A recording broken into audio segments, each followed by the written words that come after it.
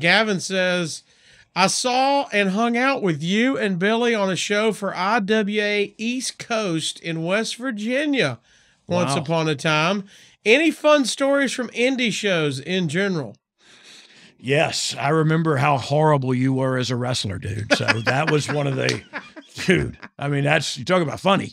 You should see this guy's ring work. No, Gavin. Oh, Gavin, bless your heart. Hey, you're trying, kid. Just keep trying.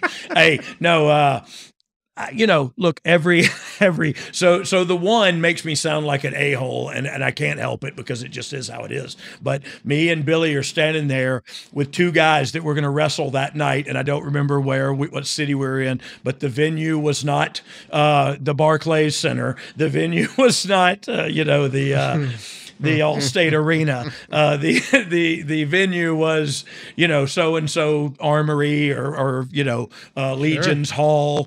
And these two kids, and we're sitting there, they're putting the ring up and we're sitting there, we're there early. The two kids are sitting there. They want to put their match together with the Outlaws and they, while we're talking, they go, man, this is our WrestleMania. And me and Billy just busted out laughing right in their faces. And I felt so bad after that. I thought, guys, I'm so sorry. I said, I feel like an a-hole and I'm sorry, but this may be your WrestleMania, but we've been to WrestleMania and this ain't it. You know what I mean? And that's heartbreaking and hardcore. But at the same time, hey guys, I appreciate you wanting to work with us, but we're old and slow and we're not going to be that impressive. And again, this ain't WrestleMania.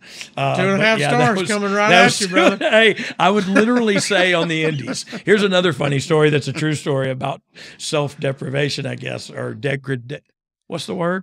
Deprivation? Degradation? Self-degradation? Self-deprecation. Self-defecation. Okay. Defecation. That's poop. Okay. So poop. That's a butt nugget. Good, poop. I love poop. Poop. You're talking poop. Why'd you say that, Ron?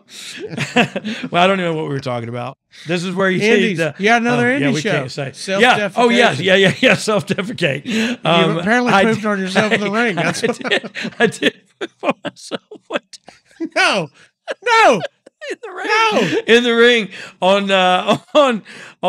WCW Worldwide or whatever. Somebody slammed me and I couldn't help it. And so it did leave a spot on my trunks.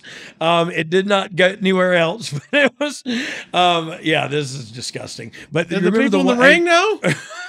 Oh, no. Nobody knew but me, and then anybody who looked at my butt closely. But which was everybody. Yeah, which is probably the whole crowd. But remember the time CM Punk did it? I think CM Punk was working with like Ambrose or somebody on TV, and Punk lost control and it got over the mat and it got all over everything, and then they started doing Oh my gosh.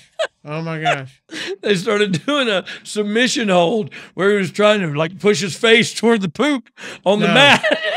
They built it in? They ran with it? Yes, they aired that match. Yes. Well, that's what you got to do. That's what you got to do. Yeah, you got to air that match. You can't act like it's not happening. Anyway, a funny indie story. Every time after I would cut my intro promo, I would say, and Billy would say, if you ain't done with that, we got 2 words for you, suck it. He would hand the mic back to you and I go, ladies and gentlemen, it's all downhill from here. And I just was trying to manage expectations. Boy, I laughed so hard about that poop stuff. That's might have hurt myself. I'm sorry. I'm a sophomore. Oh, buddy, I'm joining right in with you. If that's the case, it is all downhill from here. I love it.